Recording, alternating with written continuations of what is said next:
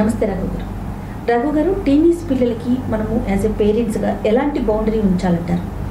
ఇక్కడ మనం చాలాసార్లు చెప్పుకున్నాము, పేరెంటింగ్లో అన్నిటికంటే డిఫికల్ట్ అనేది టీనేజ్కి వచ్చిందన్నమాట. ఒక మదర్ ఏం చెప్పిందంటే, సార్ ఇంతకు ముందు చిన్నప్పుడు ఆ పిల్లలు స్కూల్కి వెళ్తే ఎప్పుడు వస్తారా అని అంత పిచ్చిగా అనిపించేది. ఆ పాపను వదిలిపెట్టి ఉండలేకపోయేదాన్ని. స్కూల్కి పంపించి వచ్చేదాకా ఎదురు చూసింది. ఇప్పుడు టీనేజ్కి వచ్చిన తర్వాత ఎప్పుడు స్కూల్కి పోతుందా, కాలేజీకి పోతుందా ఇట్లా అనిపిస్తుంది. అంటే అంత ఇరిటేట్ అయిపోతూ ఉంటారు అన్నమాట. అంటే టీనేజ్కి వచ్చిన తర్వాత చాలా చేంజెస్ వచ్చేస్తూ ఉంటాయి వాళ్ళకి. మెయిన్ ఏంటంటే ఫిజికల్గా చేంజెస్ వస్తాయి, హార్మోనల్ ఇన్ఫ్లుయెన్స్ ఉంటుంది, సొసైటీ ఇన్ఫ్లుయెన్స్ ఉంటుంది. మనం ఇంతకుముందు చెప్పుకున్నట్టుగా 0 to 6 years వరకు కిడ్, 5-6 years వరకు, 6 years నుంచి 10 years వరకు చైల్డ్ అనుకుందాం. అక్కడి నుంచి అడల్సెంట్ ఏజ్ స్టార్ట్ అవుతుంది. ఇక్కడ మనకి వాళ్ళ ప్రపంచం కూడా మారుతూ ఉంటుంది. కిడ్గా ఉన్నప్పుడు మదర్, ఫాదర్ ఆర్ అన్నదమ్ములు అండ్ గ్రాండ్ పేరెంట్స్ ఇట్లా ఉంటుంది, ఫ్యామిలీ ఉంటుంది. చైల్డ్గా ఉన్నప్పుడు నైబర్స్, స్కూల్ ఫ్రెండ్స్ ఇదంతా స్టార్ట్ అవుతుంది. అడల్సెంట్ ఏజ్ వచ్చేసరికి ప్రపంచం పెరుగుతుంది. సినిమాలు, మీడియా, వాటి ఇంపాక్ట్, పీర్ గ్రూప్, వాళ్ళ parents impact, culture, own friends, culture impact, next వచ్చేసి వీళ్ళ రెబల్గా తయారవటం and hormonal influence, so identity crisis, ఇవన్నీ కూడా వాళ్ళలో వచ్చేటువంటి అవకాశం ఉంటుంది. సో నేను ఒక లిస్ట్ అవుట్ చేశాను అనమాట. ఎప్పుడైతే టీనేజ్లో వచ్చిన వాళ్ళకి రకరకాల వచ్చినటువంటి ఏముంటాయి, నెగిటివ్ ఏముంటాయి అనేది సహజంగా వచ్చేది. ఫస్ట్ ఏంటంటే డిస్రెస్పెక్ట్ ఆన్ పేరెంట్స్. పేరెంట్స్ మీద రెస్పెక్ట్ ఉండదు. తర్వాత ఛాలెంజెస్ని వాళ్ళు కొత్త ఛాలెంజెస్ని తీసుకుని చేయాలనే కోరిక బాగా ఉంటుంది. నెక్స్ట్ వచ్చేసి లేజీగా తయారవుతారు ఫిజికల్గా. అంతకుముందు బాగానే ఉంటారు, టీనేజ్కి వచ్చేసరికి లేజీగా తయారవుతారు. Next negative attitude towards school వైపు, దాని వైపు, టీచర్స్ వైపు నెగిటివ్ యాటిట్యూడ్ ఉంటుంది. Next emotionally withdraw from parents. అంతకుముందు పేరెంట్స్తో ఎమోషనల్గా అటాచ్ అయిన వాళ్ళు. అంతకుముందు వచ్చేవాడు కొడుకు వచ్చి హక్ చేసుకునేవాడు ఫాదర్. ఇప్పుడు అది ఉండదు. ఫాదర్ అటు వస్తుంటే వీడి ఇటు వెళ్ళిపోవటము, ఫాదర్ వెళ్ళిపోయిన తర్వాత వీడు లేకటము, లేకపోతే ఫాదర్ వచ్చే లోపే నిద్రపోవటం, ఇటువంటి మదర్ వచ్చారు, ఇటువంటివి ఉంటాయన్నమాట. తర్వాత tendency to pick up friends from whom you disapprove. Parents ఎవరినైతే వద్దంటామో వాళ్ళనే ఫ్రెండ్స్ని పికప్ చేసుకుంటూ ఉంటారు. అలాగే యాంగర్ ఉంటుంది, lack of motivation towards academics, కోపం ఉంటుంది. తర్వాత ఎకడమిక్స్ వైపు మోటివేట్ అయ్యి ఉండరు, తక్కువ ఉంటుంది అనమాట. నెక్స్ట్ నెగ్లిజెన్స్, రెస్పాన్సిబిలిటీస్ లేకపోవటం, బాధ్యత ఉండదు. వాళ్ళ బట్టలు వాళ్ళు సరిగ్గా వేసుకోరు, వాళ్ళ పుస్తకాలు వాళ్ళు సర్దుకోరు, దేని పట్ల వాళ్ళకి రెస్పాన్సిబిలిటీ ఉండదు. ఆ తర్వాత మూడ్ స్వింగ్స్ ఉంటాయి డ్యూ టు హార్మోనల్ ఇన్ఫ్లుయెన్స్. మగ పిల్లలకైనా ఆడపిల్లలకి ఇంకా ఎక్కువ ఉంటాయి. పీరియడ్స్ వల్ల ఎక్కువ మూడ్ స్వింగ్స్ ఉంటాయి అన్నమాట. తర్వాత డిటాచ్ ఫ్రమ్ ఫ్యామిలీ నుంచి డిటాచ్ అయిపోతారు. ఫంక్షన్ వాటికి రమ్మని నేను రానంటారు, ఇంట్లోనే ఉంటాను, టీవీ చూస్తాను, ఇటువంటివన్నీ ఉంటాయి. లేకపోతే ఫ్రెండ్స్తో వెళ్తాను, ఇటువంటివన్నీ ఉంటాయి. తర్వాత అబద్ధాలు చెప్తారు. తర్వాత వైలెంట్గా బిహేవ్ చేస్తూ ఉంటారు, కొడుతూ ఉంటారు, కొడతారు, దేన్నైనా సరే ఎక్కువ కొంచెం వైలెంట్గా ఉంటుంది. అలాగే ఇంట్లోంచి వెళ్ళిపోవాలి అనేటువంటి థాట్స్ వస్తూ ఉంటాయి. వీళ్ళు కాదు, నన్ను హాస్టల్లో పడేయండి అంటూ ఉంటుంది అమ్మాయి. నేను ఇక్కడ ఉండలేకపోతున్నా, హాస్టల్లో పడేయండి, నరకం నుంచి నన్ను బయటకు. అలాగే ఎవరికి వాళ్ళకి అన్నమాట ఇంట్లోంచి వెళ్ళిపోవాలి అని అనిపిస్తూ ఉంటుంది. అట్లాంటి వాళ్ళు 18-19 ఉన్నప్పుడు తొందరగా లవ్ చేసి పెళ్ళిళ్ళు చేసుకునే అవకాశం ఉంటుంది. నెక్స్ట్ ఇంకా సబ్స్టాన్స్ అబ్యూస్ ఉంటుంది, డ్రగ్ అబ్యూస్, ఆల్కహాల్ అబ్యూస్, ఇటువంటివి జరుగుతుంటాయి. సెక్షువల్ యాక్టివిటీ పట్ల వాళ్ళకి డిజైర్స్ పెరుగుతూ ఉంటాయి. సో ఈ లక్షణాలన్నీ కూడా సహజంగా వాళ్ళల్లో వచ్చేటువంటి అనమాట. వీటిల్లో దాదాపు కొంతమందిలో ఎక్కువ కనిపిస్తే, కొంతమందిలో తక్కువ కనిపిస్తే, ఇవన్నీ కూడా యూజువల్గా ఈ 10 years లోపు లేకుండా ఆ తర్వాత వచ్చేటువంటి ఇదనమాట. ఇక్కడ వీటిని ఇవన్నీ సహజం. దీంట్లో ఒక డ్రగ్ అబ్యూజ్ ఏదైతే సబ్స్టాన్స్ అబ్యూజ్ ఉందో ఇవి కెమికల్స్ కాబట్టి ఇవి న్యాచురల్ కాదు, నార్మల్ కాదు. So unnatural. సొసైటీ యాక్సెప్ట్ చేయొచ్చు ఆల్కహాల్ తీసుకోవటం, బట్ బయలాజికల్గా న్యాచురల్ కాదనమాట. మిగతా అన్నీ కూడా న్యాచురల్గా వచ్చాయన్నమాట. వీటిని న్యాచురల్గా ఏదైనా వదిలేదు, మనం హ్యాండిల్ చేయాల్సి ఉంటుంది. హ్యాండిల్ చేయడం కోసం పేరెంట్స్ ఏం చేస్తారంటే బౌండరీస్ పెడతారు. సో ఈ బౌండరీ మనం ఎక్కడ పెట్టామో అక్కడి నుంచి ఆ పిల్లలు స్వేచ్ఛ కోరుకుంటారు. ఈ వయసులో పేరెంట్స్ అంతా కోరుకునేది ఏంటి అని అంటే పేరెంట్స్ కంట్రోల్ చేయాలనుకుంటారు. పిల్లలు కోరుకునేది ఏంటంటే ఫ్రీడమ్ కావాలి. ఈ రెండింటి మధ్య కాన్ఫ్లిక్ట్ వస్తుంది.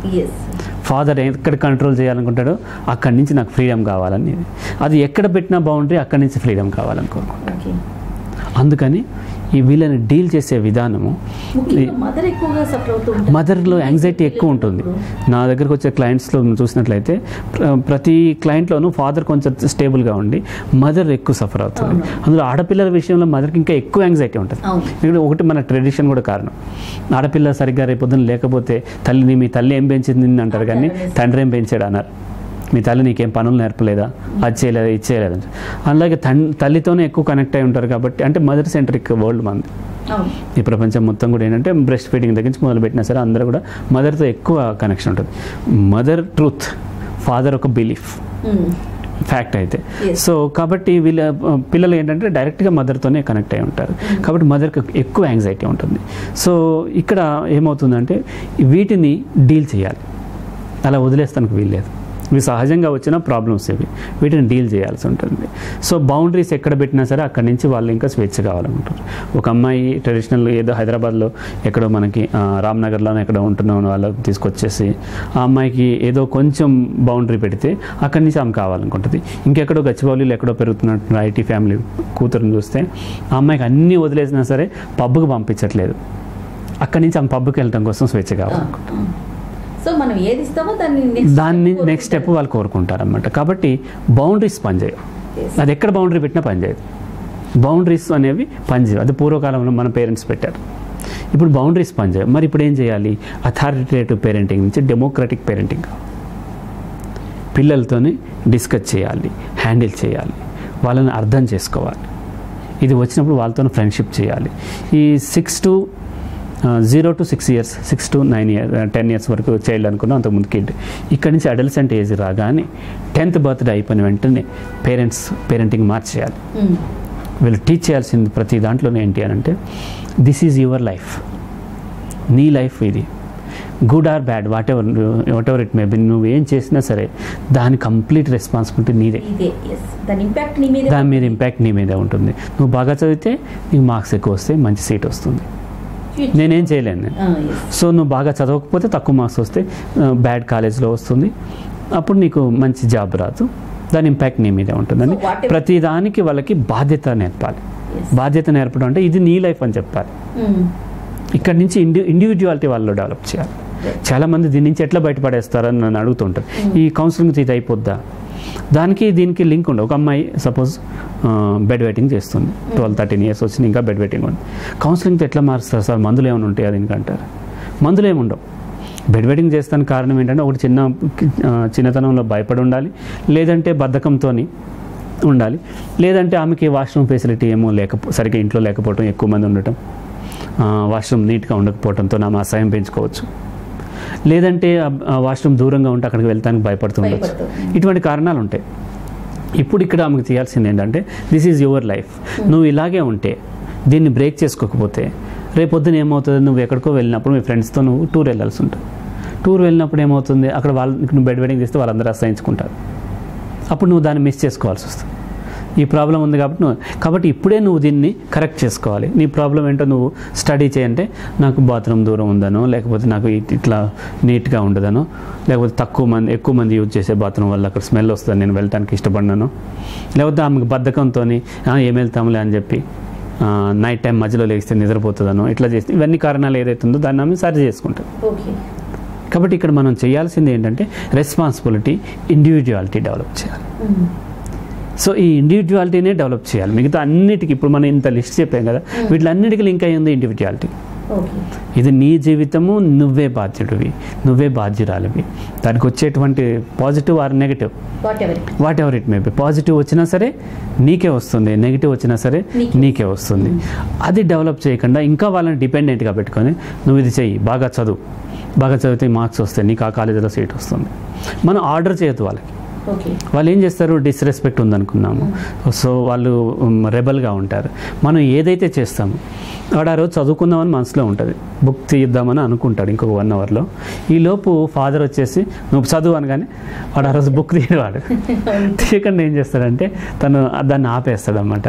కాబట్టి ప్రతిదీ మదర్ ఫాదర్ రూల్ చేసి ఆర్డర్ చేయటం కంటే కూడా ఆ ఏజ్లో వాళ్ళకి ఇండివిజువాలిటీ డెవలప్ చేసి, నువ్వు చదువుకుంటే నీకు వస్తాయి, చదువుకోకపోయినా ఓకే, అది నీ ఇష్టం, అని చెప్పినప్పుడు ఏమైందంటే వాళ్ళ కోసం వాళ్ళు చదువుకోవటం మొదలు పెడతారు.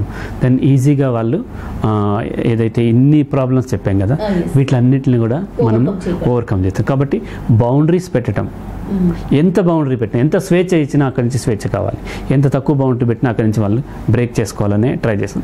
బౌండరీ పెట్టడం అంటే వాళ్ళని బ్రేక్ చేసుకోమని చెప్తున్నట్లు లెక్క. కాబట్టి బౌండరీస్ పెట్టకుండా ఈ ఇండివిజువాలిటీ డెవలప్ చేస్తూ డెమోక్రటిక్ పేరెంటింగ్ అనేది పేరెంట్స్ అలవాటు చేసుకోవాల్సి ఉంటుంది. Thank you so much. ఈ వీడియో కనుక మీకు నచ్చినట్లయితే లైక్ చేయండి, షేర్ చేయండి. మరిన్ని వీడియోస్ కోసం మా ఛానల్ని సబ్స్క్రైబ్ చేసుకోండి.